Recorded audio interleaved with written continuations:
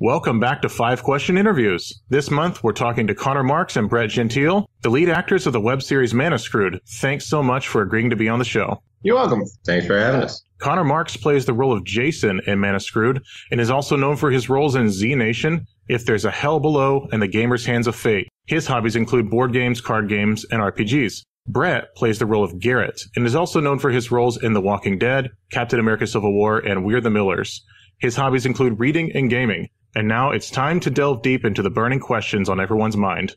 Question number 1. Let's start off with Manuscrewed, the web series that recently took off in a big way in the Magic the Gathering community. The first episode is approaching 40,000 views, and no doubt its reception exceeded expectation by a long shot. What about this early success surprised you the most? Yeah, I guess just the amount of folks that had such an overwhelmingly positive reaction to it. One of my favorite things to do was to scroll down to the thumbs up and thumbs down, see the likes and the dislikes, and just the amount of dislikes. You know, it's the internet, but the amount of people that not only viewed it, but have really liked it. And I think a lot of the comments towards it have been positive mostly. And to me, that's just surprising because, as I said, you know, on the internet, you know, it's easy to sit behind a keyboard and thrash something, as I am oft wont to do. But it's also one of my hobbies is to troll pretty much anything positive out there in the world and put a negative spin on it. So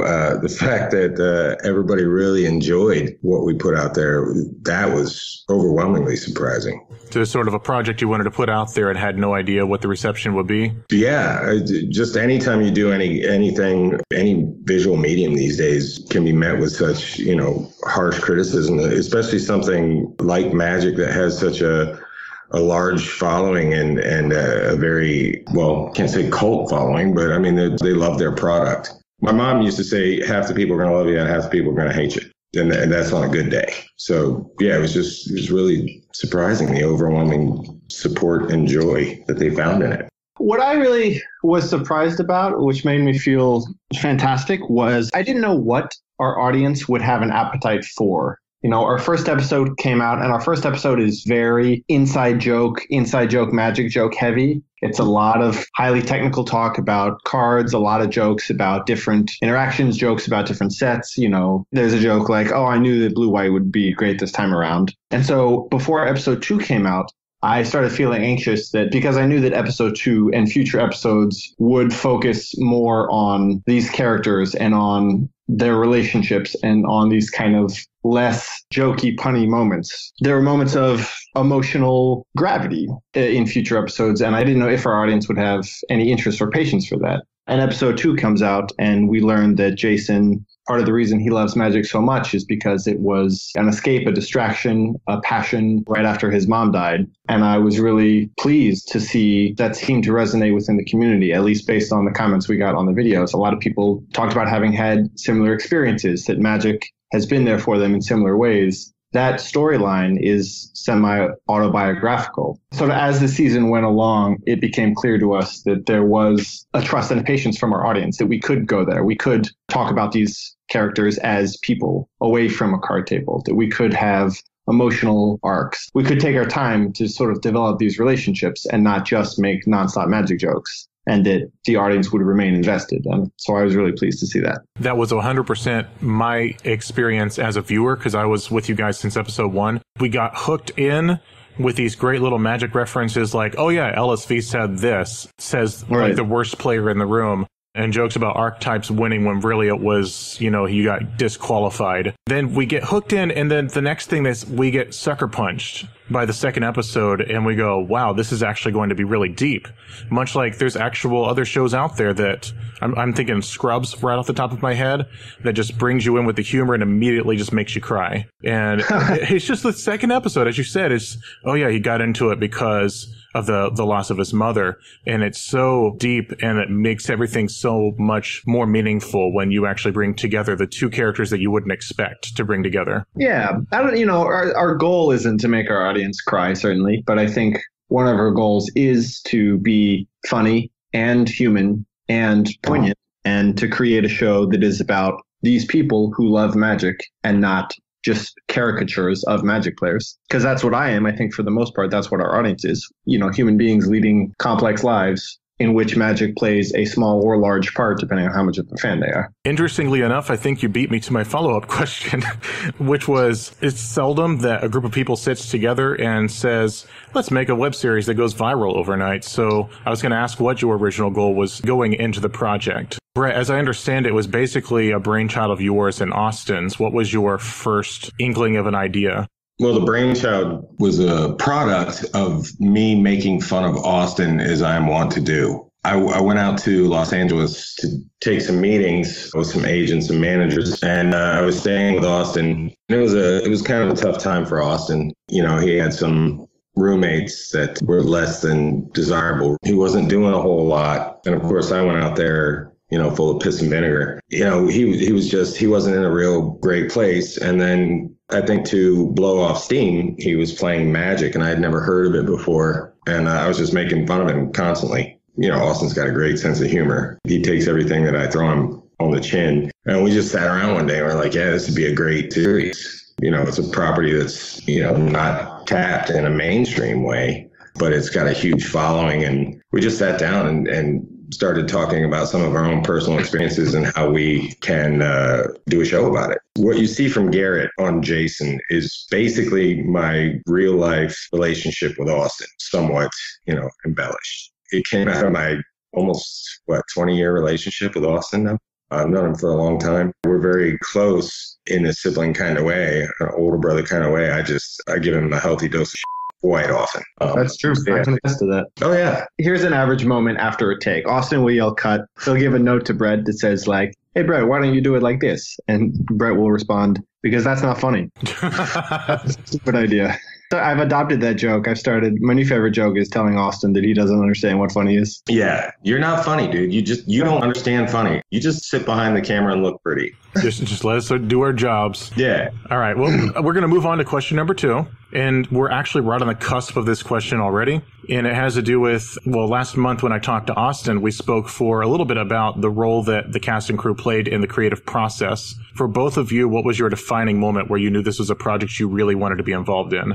For me, it was honestly the moment that they pitched it to me. This tacks on a little to what Brett was addressing before, which was what appealed to me about the project. Why do I want to do it? And the reason mainly was just to work with these guys again. Brett and Austin go way back. I met the two of them in the summer of 2015 out in North Carolina. We shot a movie called Pink that I auditioned for and got cast in, but had not met any of the creative team before. Brett was also in that movie and Austin was directing it. I had a blast working with both of them. And we wrapped that up, and then Brett became a close friend and lives out on the East Coast. And so, a year went by and I was visiting Austin's place when Brett was here in town, and they pitched me, hey, let's make a series together. And it's going to be about card games, which you already love, and we're going to get to work together, the three of us. I said, yeah. You're like, well, hold on, Hannah. We want to tell you what the project is. I said, no, I don't want to hear it. I don't want to hear it. It's another color. I don't care. Keep my best working surprise, okay?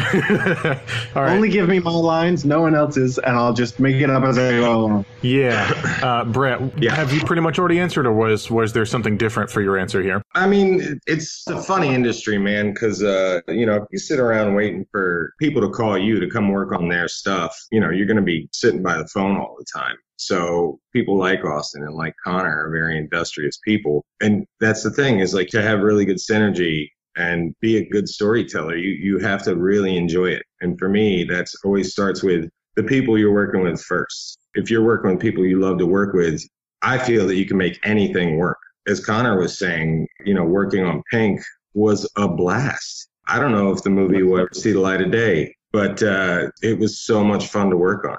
I'll tell you this, I can always tell I'm having fun when we have more outtake footage than usable footage. And that's always the case with us. It's also just a really cool opportunity to get to tell the stories that you want to tell. Like Brett was saying, if we sit around waiting for somebody to call, we're never going to work. And when we do, it's going to be telling somebody else's story, which I'm excited to do. I'm an actor. That's the job. But it's also very cool to sit around at a table and say, okay, season 2's coming up. What do we want to do with it? Right. Where do we want these characters to go? And having that creative agency is very exciting. It's not like we're Robert Downey Jr. status where we can sit around and, pick and choose. nobody knows who the hell we are. So we have to jump on every opportunity that is offered to us and fight tooth and nail for those. Whereas creating your own content about the subjects you love and working with people you want to work with, I think that's the finished product that you'll see and not even realize that you're seeing it, is that you're seeing a bunch of people telling a story, but they're loving every minute of it. It was a tight schedule, but everybody was whistling to work every day. Yeah. It's as important to just do something you love, even if you're not getting hired and paid to do it. That's the whole reason I do what I do as well. Yep. And that's the whole reason this podcast has existed for a good 2.5 years, is because we love it. So opportunities like this. Question number 3, we're actually going to shift over to hobbies and interests. This is actually my first interview where I'm outnumbered by the guests. So we'll split this topic up a bit. We're going to start with Brett. We keep starting with Connor, so we're going to give you a chance here. You listed reading and gaming as your pursuits outside of acting. So what is your all-time absolute favorite book or series that you would 100% recommend? Oh, yeah. I don't read a lot of fiction. I read a lot of philosophy, Christopher Hitchens, Sam Harris, Bertrand Russell. I'd say one of my favorite books, nonfiction, is God is Not Great by Christopher Hitchens. That guy was the modern day Socrates in my mind. Well, he's no longer with us, but if you ever want to see a guy that knows how to argue, watch this guy. He's just absolutely brilliant. And then I guess nonfiction. Oh boy, it's tough. It's been a while. I read a lot of plays. One of my favorite playwrights is Martin McDonagh. Yeah. He's done films too. He's done like In Bruges, Seven Psychopaths, and then I think he's got a couple more. But he wrote a play called The Pillow Man, which is the epitome of brilliance. Pillow Man's definitely a kind of capstone of his work, but he's part of a movement in playwriting called New Brutalism. Sarah Kane is another, if I can just jump on. Sarah Kane is a playwright, very much. Suicide. She did, yeah. She wrote, I think, like 5 plays before killing herself, and they're all just. Yeah. She wrote a play called Blasted, was her first one. Phaedra's Love. Crave is another great one. Oh, yeah. She's phenomenal. You can read her plays. I mean, they're very quick, and there are only a few of them, but you need like 90 minutes to read the play, and then 4 hours of emotional recovery afterwards. Right. They really hit hard. Therapy. Yeah. All right, so let's tackle the topic that we're on then. When you read a play, there's always a different approach to reading it that everyone takes. What's the approach that you take, Brett? Do you sort of just read the text, or do you envision the ideal production?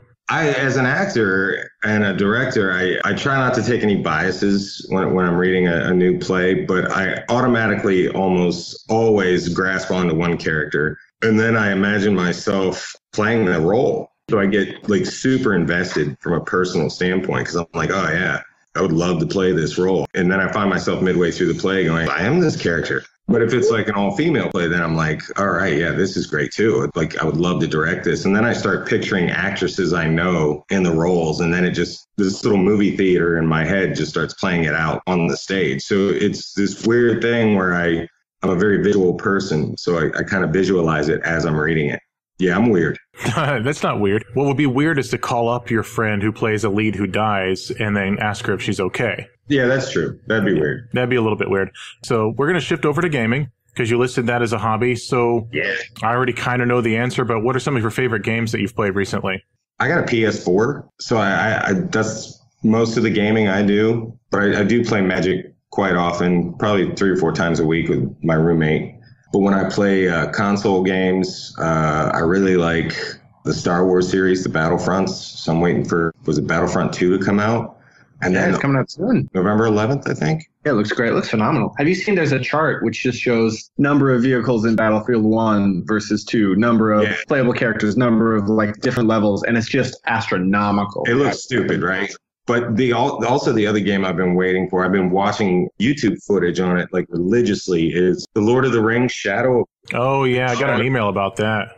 Oh, my God. I played Shadow of Mordor, and like you get so many hours out of that. And Shadow of War, I can't wait to get my hands on it. That comes out October 10th. It's like a third-person action-adventure game. Is that the style? It's like an open-world RPG, but in this one, you like recruit orcs to fight with you. So you get orcs and Uruk-hai. Back in middle school, when on a PS2, I would play the Lord of the Rings hack and slash games. They had them Two Towers and Return of the King. You know, yeah. just going through levels, button mashing. At the end of a level, you like unlock additional combos or something. Yeah. I love strategy games. And I love RPG games. Like one of my favorite games for a while there was anything in the XCOM series, especially. I didn't know you played XCOM. Oh my God. Have you ever played the XCOM board game? No, but I have a character in my XCOM army that is you. Really? One of the reasons I stopped playing is I got you up to like major or colonel and you died on a mission and I got so pissed off. Just like stopped playing for a while. That's hard. Right? Yeah, it was rough, man. Of course, you can fix up anybody to look like your friends and stuff like that. So of course I did that. And then I grew like so close to all the tunes that I had. I would restart missions and stuff and no, he can't die. No, I'm not doing that. Oh. Yeah, I got really attached to you. I'm touched. Yeah. We should play the XCOM board game. It's a co-op game. It's like up to 4 players and you're playing against essentially the computer with an app. Yeah. So you choose roles. You get one person is the squad leader. One person's the commander, one person plays the like engineer core, one person plays the comms officer. And there's an app that goes with it that has a timer. So you're just like shouting across the table. You're like, all right, squad leader, like I need you to deploy 3. And the squad leader would be like, commander, like how many reinforcement ships can I afford? Commander's like, we only have 2 coins left. And everyone's just like, it's fucking phenomenal. Wow, man, you went into your own personal Vietnam there, dude. That was intense. Funny that you bring up board games, Connor, because question number 4 is directed at you. And you said you enjoy board games, which is actually a hobby you share with your director, Austin Herring. So what was your gateway board game? Ooh, I mean, it's kind of, I'm a little embarrassed to say it because it's the obvious answer. But when I was in college, my buddy Steiny, Risk would actually also be the one. But no, it was Settlers of Catan was kind of the first board game that I really got jazzed about. And then what I think it was is doing, you mentioned earlier in the interview, doing the movie Gamers 3. So we filmed part of that movie at Gen Con, which for listeners who don't know, Gen Con is the world's largest board gaming convention. It happens over 4 days in August in Indianapolis. And it's just a madhouse. And it was probably one of the greatest experiences I've ever had was filming there, both as an actor, but also just experiences as a person in my life. And the game that I came away from that with was this game called Legend of the Five Rings, which is an RPG and is also a CCG. And so after that, I just fell head over feet into Legend of the Five Rings.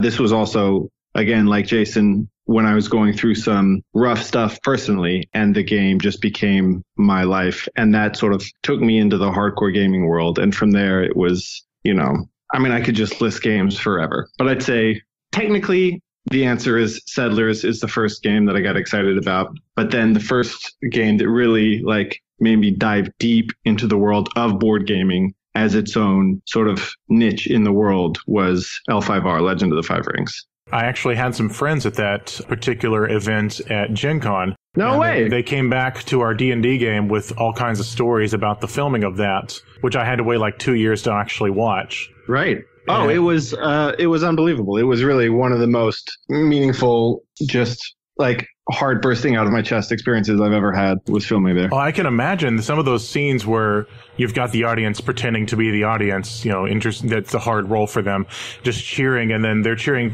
for you while you're trying to be in character. That had to have been an experience. Funny story. I watched Gamers Hands of Fate long before ever watching Mana Screwed. Went back because at my gaming store, I organized a movie night once a month, and I showed my friends the Gamers movies. We got to the third one and went, wait, I know who that is. Oh, cool. Sometimes you recognize someone and it's just you're seeing them for the first time. Right. So Magic the Gathering is something that you used to play a few years back, as I recall, and your role in Mana Screwed brought you back into the fold. So which format in Magic the Gathering do you most enjoy, and why is it EDH?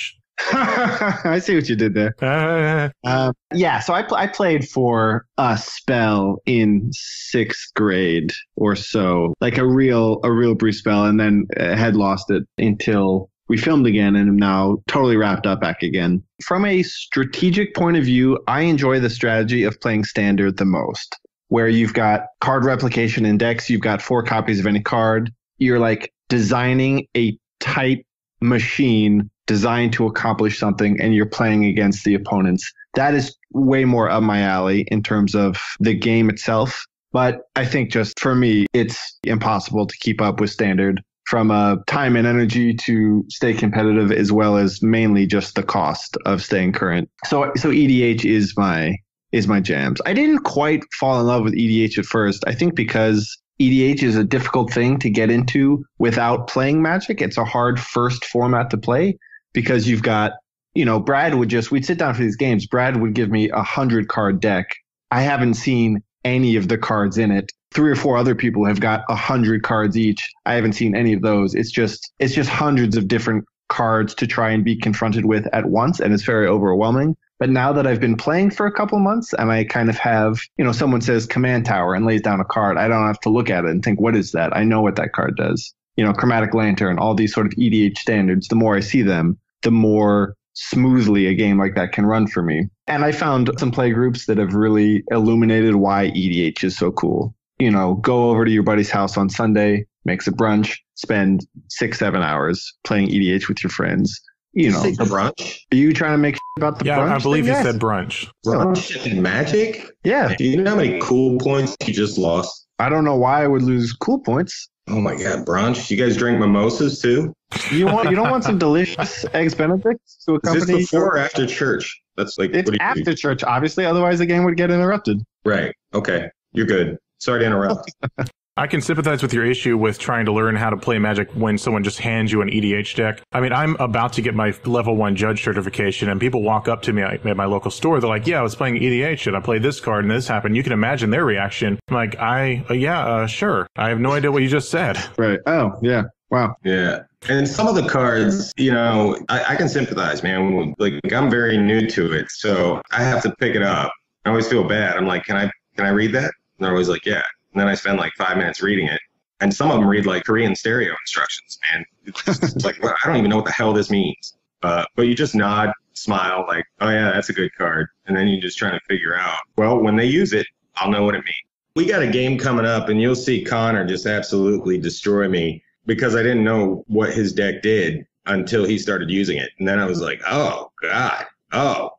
Yeah, it was a little unfair. I was playing a control deck. I don't think Brett had seen control before, and so he got a little nervous about attacking me. But I think that anyone watching that game will agree that you had the game. I got lucky. It's kind of like cheating. Yeah, you did. You like to cheat. You probably cheat at Yahtzee. Hey, it's over there. And then turn a dice over. Like, oh yeah, I got my 4 of a kind. Question number 5. As much as I try to keep these interviews relatively short, this is a question I really, really wanted to ask both of you. It's cliche to pick out some of your most notable roles, like, outside of the box office hit that is Mana Screwed, and ask what it's like working with such and such actor, or what did you most enjoy about such and such gig. No, what I wanted to ask you was twofold. So first, if you were to go back in time and stop yourself from accepting one gig, either on camera or on stage, what would it be, and what would you tell yourself? I wouldn't do it. I wouldn't do anything differently. And the reason is because even some of the jobs that were hard for any of the reasons, just because, it was long hours or it was difficult role to tackle, or I played Hamlet in grad school, man. It was difficult. Or, working on a film with somebody who's not in the game or might be a little uppity, which doesn't happen very often. I wouldn't change any of it because it's all learning experience. And I think we've not only lost sight of this from an artistic or a creative point of view, but I think we've lost track of this one kind of idea as a culture in our country. And that is, you only grow from pain and suffering, and you only find happiness when you're solving problems. And I know it sounds maybe even more cliche, but I wouldn't change a damn thing. That's a great way to look at things. I actually kind of anticipated something along those lines.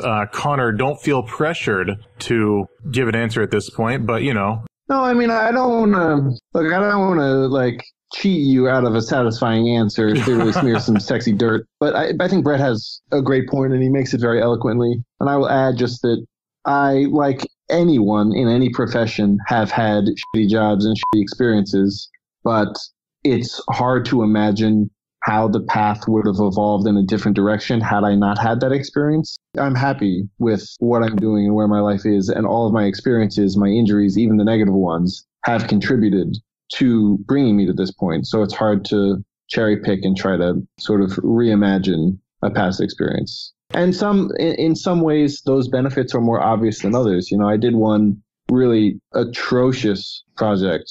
It was miserable the whole time, and I made one of my best friends in the world from it. And we've only done one season of Mana Screwed, so imagine what happens. You're welcome.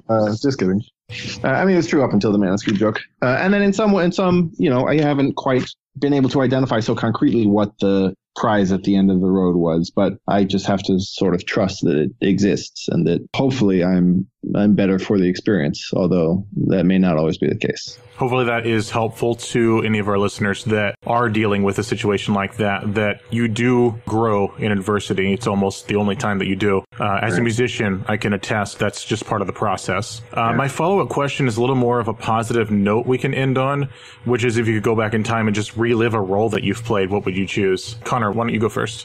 Ooh. Just capture the magic. Yeah, I'm going to just use this because it's on the brain, even though we've already talked about it. If I could go back to Gen Con and continue to work in that world, the gamers world, theoretically, there's a Gamers 4 coming. If I could be a part of Gamers 4 and continue to interact with that fan base, that audience, that character, that'd be a fucking dream. How about you, Brett? Point out that he's dropped more F-bombs. I haven't dropped one. I'm notorious for F-bombs. Yeah, I got a counter over here. I got a 20-sided die here from my magic, and it's up to 3. Your counter is up to 3. Look, I don't curse on our channel because that's the agreement that everyone has made except for you, who's made it a personal mission to batter that goal to shreds. Yes. But in my personal life, I'm drawing attention to Tourette's. That's what I'm doing. Like every performance is about Tourette's awareness.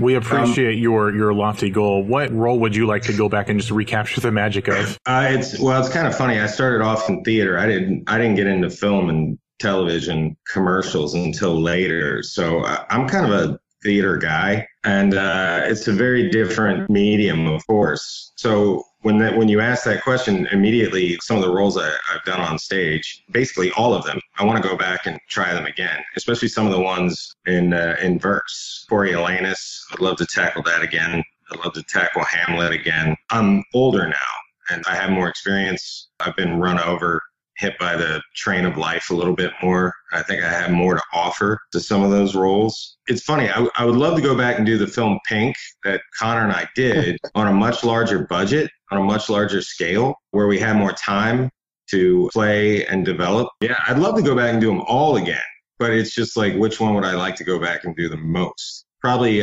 Patrick from Tenet of Inishmore. All right, that about wraps it up for this month's installment of 5-question interviews. Connor, Brett, thanks again for joining me for such a fun and insightful interview. Hey, thank you. Brett will return for one more video, the October live stream episode of Player 4 Podcast, which you can catch the archive on this channel once it's been uploaded. So we move on to social media. Where can our listeners go to follow both of you on social media? I'm at Connor, CONNER _ Marx, MARX, on Instagram and Twitter. Yeah, I don't even know what my handles are. I'm horrible at social media. I'm on Facebook, Brett Gentile. I think my Instagram is BCGBEESEEGEE.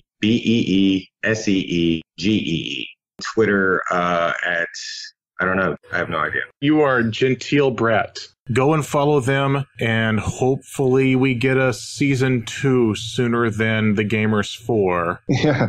You will. Yeah. You will for sure. And keep your eyes out for Walking Dead Season 8. We're about to start. Oh, yeah. This has been 5-question interviews. This is Joseph Dunlap with Player 4 Podcast signing off. Thanks, Joseph. Thanks, everybody.